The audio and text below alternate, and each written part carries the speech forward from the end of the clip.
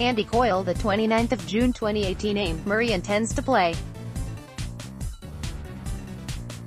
Andy Murray has given the strongest indication yet that he will compete at Wimbledon after being included in the draw for the championships at SW19. Murray has been working back to fitness after almost a year out with a hip injury and has only played 3 competitive matches this year.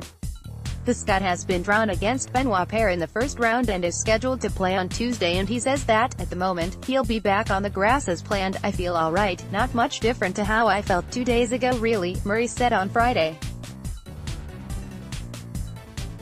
"I'll chat to my team this afternoon and also see a bit how the next 2 days go. I'm playing sets and stuff on Saturday, and then, yeah, but most likely, yeah, I'll play.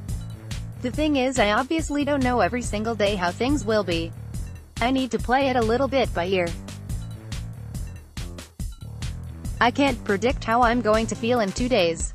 But if I feel like I do today, in a couple of days, I'll be playing." https://sport/tennis/1421129-murray-drawn-to-play-pair-in-first-round/default download. The STV News app is Scotland's favorite and is available for iPhone from the App Store and for Android from Google Play.